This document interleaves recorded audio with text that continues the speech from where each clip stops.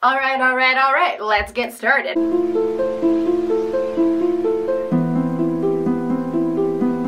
Hello guys, I am Vogue.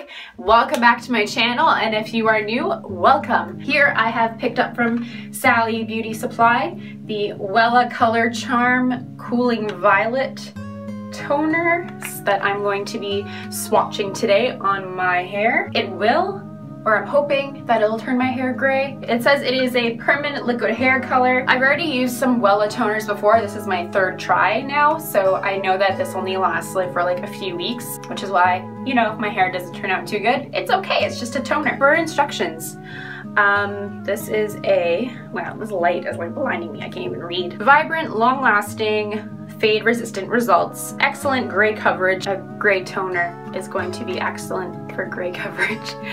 A gentle floral fragrance. I guess that's never too bad because toners normally smell bad. Use the cooling violet additive to reduce unwanted warm tones. Add 2 to 4 capfuls?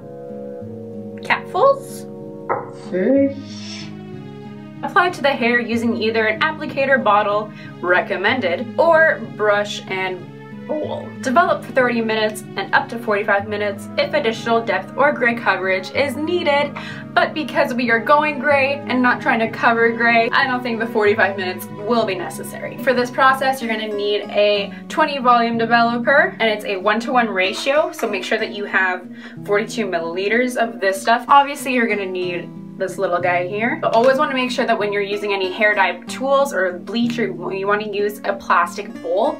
So I have my little plastic bowl here. I think I've taken out all my earrings. Yeah, you want to make sure no metal with these products because like chemical reactions in science.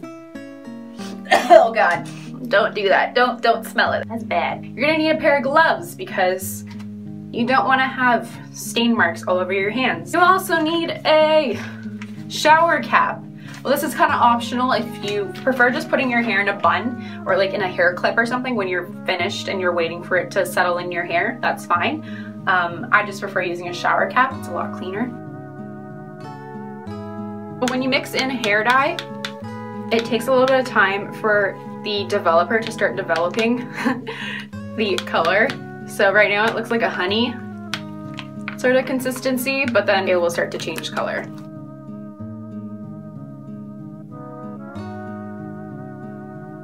I recommend if you have longer hair, I have like shoulder length hair, if you have longer hair, you're gonna need 2 of the little bottles of the Wella toner because this was like just enough, I find. I'll be back in like 30 minutes or so. All right, are you guys ready? This is it. I thought it was gonna be a lot more on the violet side.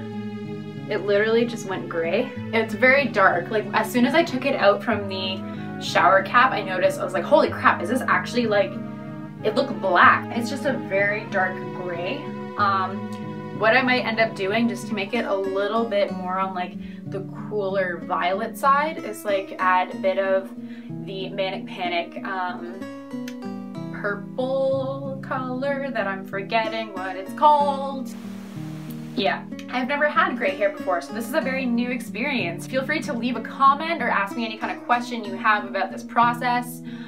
Send me any photos or let me know if you guys are going to be doing this as well. Or subscribe if you want to see more of my hair and beauty tips and tutorials. Thanks for watching. I had a dream last night that I did this and then it turned my whole head blue.